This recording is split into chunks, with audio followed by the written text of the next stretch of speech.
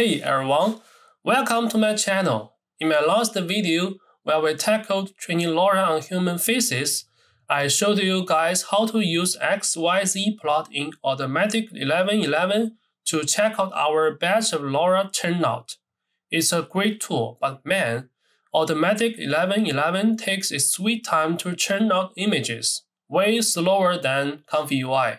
Seriously, it could take over half an hour to just run it once with XYZ plot because it needs tons of images. So I thought, why not make a new tutorial on how to use LoRa using XYZ plot, but this time, let's spice things up by using ComfyUI instead.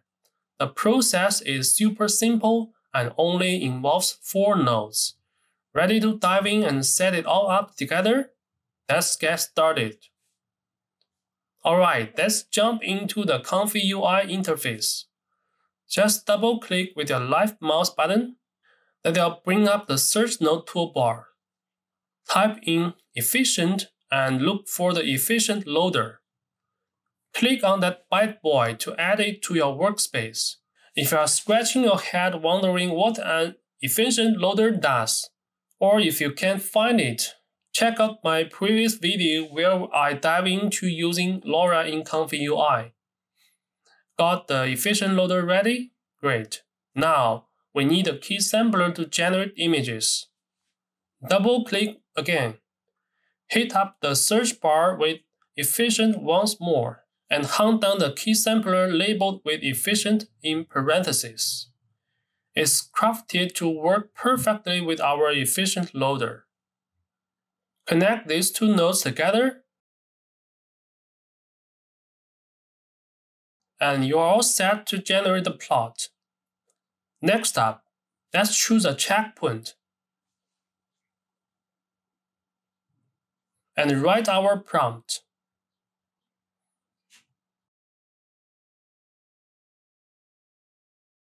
Alright, hit the button to generate an image and let's see how it turns out. There you go. The image pops right out, smooth sailing, no issues. Now, let's move on to accessing XYZ plot. Let's adjust the space between these 2 nodes a bit to make some room for others we'll add later. Now, go to the key sampler node and look for the script input port. Click and drag from there, and you'll see XY plot pop up in the options. Connect the dependencies input of the XY plot to the dependencies output of the efficiency loader. Next, we are setting up the X and Y axis on the XY plot. When you click and drag the X input, you might see several nodes appear, but they are not what we want. So, click on Search instead and type LoRa into the search box. You should see LoRa plot show up, which is exactly what we are looking for. Go ahead and click on that. For the first parameter on the x-axis, we can stick with the default. It's all set for testing different LoRa's and their weights. Now, let's talk about the number of LoRa's we want to test. We've got 10 versions of my trained LoRa, so I set this parameter to 10. The following parameter is where you set the path for the LoRa files. Make sure to put all the LoRa's you want to test in a separate folder and enter that folder path here. Keep in mind, I'm running ComfyUI on a server, so the folder format might look a bit different from yours. Don't sweat it. For testing different LoRa weights on the y-axis, I'll go from 0.6 to 1. That's 5 different weights: 0.6, 0.7, 0.8, 0.9, and 1. So, I'll enter 5 for the number of tests on the y-axis. The next parameter sets the starting value of the y-axis, which is 0.6, and the 1 at the bottom sets the last value, which is 1. And don't forget to connect the output of the y-axis too. Once that's done, we are all set to generate the image. Let's go for it.